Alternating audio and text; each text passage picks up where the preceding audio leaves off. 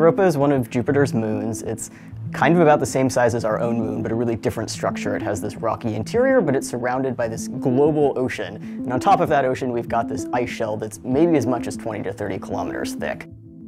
The heat and chemical signatures that are there suggest it might be a really exciting candidate for extraterrestrial habitability in our solar system.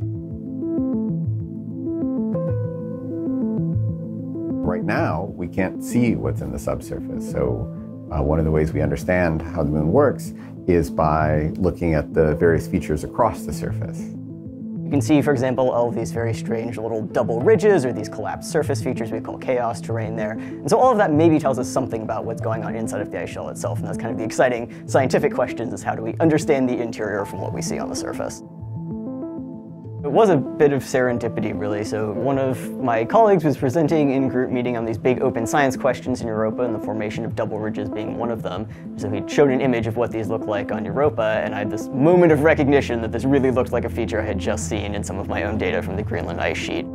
If you were to take one of these and sort of slice it like a cake in half, what you would see is this sort of M-shaped feature where you've got two peaks surrounding this kind of central trough. So it really is like two ridges smashed together, but is a little bit, unusual because we don't see that everywhere on Earth. In fact, we see it almost nowhere, but this is the most common feature that we see on Europa's surface. What was forming these features in Greenland were actually pockets of water that were being frozen and fracturing into the surface, and a series of freezing and fracture and then refreezing and fracture again shoved up these double ridge shapes.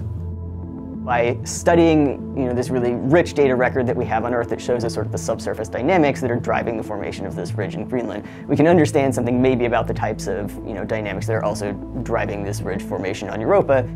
Even though Europa is a very different place, the pressures are different, the gravity is different, the temperature is different. The laws of physics, so to say.